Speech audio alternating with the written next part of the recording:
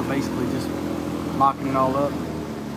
You can kind of see right here, we had to build a little notch out in the frame, clear the exhaust cross member.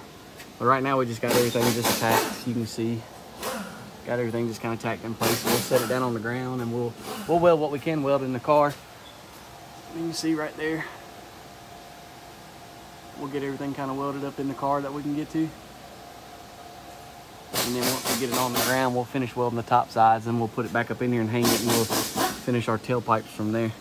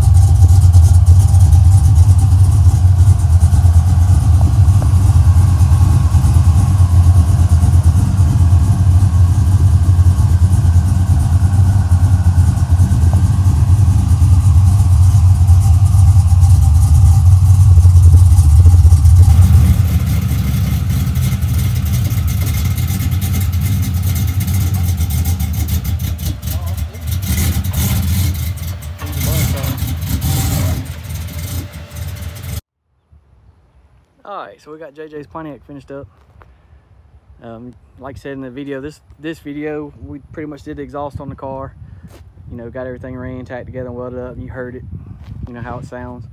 But we actually built this car in about 2 weeks. That was start to finish. I mean, we did a motor swap on the car. You know, we did a transmission swap on the car, put a 4L80 in it. I know in the one video you've seen, we already posted, we did the brake swap on the car. We put a Moser, custom Moser 9-inch in the car.